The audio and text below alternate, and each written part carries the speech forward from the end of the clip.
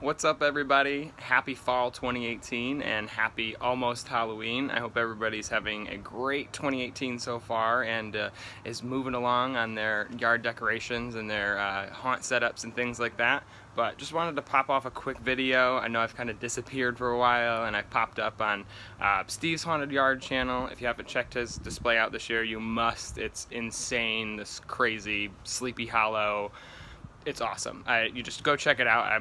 My description won't do it justice, but I'm doing some painting work for him this year, and it popped up in a couple of his videos. So I had a couple of people say, "Hey, where'd you go?" And I just wanted to let you know I'm still alive and I'm still here and I'm still doing creepy stuff. Just working on our yard and just haven't pulled out the camera this year and decided to go ahead and do it today. So wanted to kind of show you guys, what I have going on here at the house. So here we go. So we're just basically, getting kind of all the pieces set in the cemetery. We really don't have a lot of that stuff out. Decided this year that we wanted to add some more depth to our columns. Just did some vines on them this year. We just roughly painted them. We're gonna go back through probably with some green UV or black light reactive paint just to make those really pop at night under some of our blue lights. You can see we went back in, added some to our pumpkin columns. We also, you can't see them right now in the daylight, but I went through and added flame bulbs to all of our pumpkins. I just like the look of them this year. The LED ones that flicker. Got our columns up. Got some of our torch holding skeletons this year. These were really fun to try and figure out. And then our big project today has been our fake chain link fence. So this is all plastic, no metal. It's made out of PVC as well as plastic safety fence.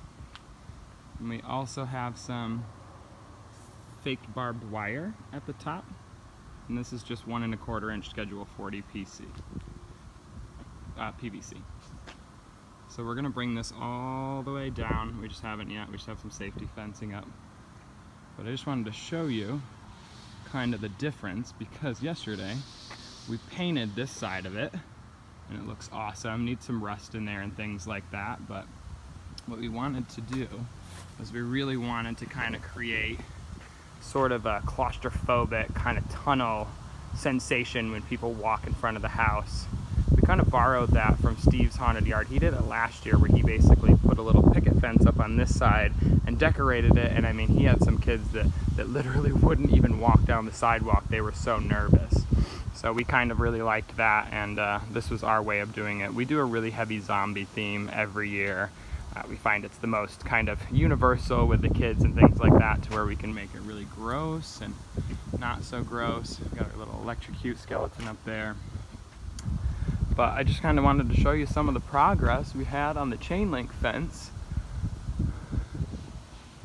This is all just PVC. These are the open ends of the PVC where they join together. We just heated the bottom with a heat gun, bent it, punched a few holes in it, and then we got these really great angled pieces for the top for the barbed wire.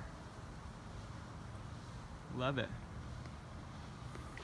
So we're gonna get back to doing more of this today, and I'll hopefully try and grab some video of it as I'm working on it. But just wanted to let you guys know that I'm here. I'm gonna put out a few videos and things like that. So for the subscribers, thank you so much for continuing to watch the channel. And if you haven't checked out Steve's Haunted Yard, check out his channel. His theme this year is Sleepy Hollow. It's absolutely amazing. You can check out some of the props I painted for him over there. And click like, subscribe, and keep following if you want to see some more of our videos. And I hope everybody's having a great Halloween. Bye, y'all.